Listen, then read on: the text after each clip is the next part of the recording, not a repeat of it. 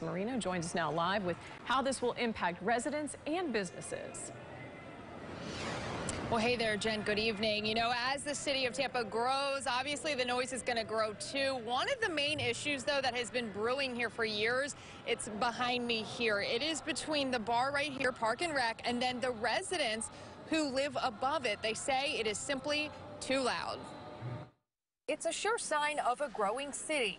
Business is booming, and according to some, so is the noise. We simply seek balance between a business's right to make the noise and our right to live without it. It's a balance city council members have tried to find for years. If you live there, you're going to hear it. If you don't live there, you're not going to hear it. That's the problem. In Channelside, this has mainly become an issue between residents living in the towers of Channelside and the nearby bar Park and Rec. Terrible.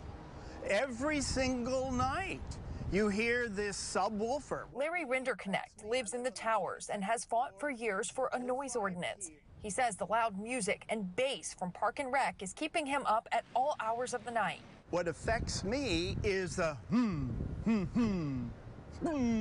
of the subwoofers every night that they're open. That's unacceptable. And today, council members sided with residents like Rinderknecht, voting to amend the noise ordinance for the Channel District.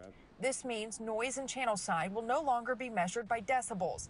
Instead, it will be determined by plainly audible. That means if it sounds too loud to authorities, a business could be cited.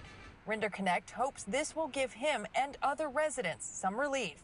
Where you have a residential community that was there first, then Park and Rec knew what they were getting into when they moved into the community, and they should not be allowed to come in and disturb us. Now, we reached out to Park and Rec for comment. We have not heard back. As far as enforcement goes, we are told police have to issue a 5-minute warning first. After that, they can issue a citation. Jen? Well, Melissa, this ordinance has passed, but when does it actually go into effect? City officials, they say they're still looking into that, but as of now, the mayor needs to sign off on it, and as soon as she does, we're told it will likely take effect. Melissa Marino live in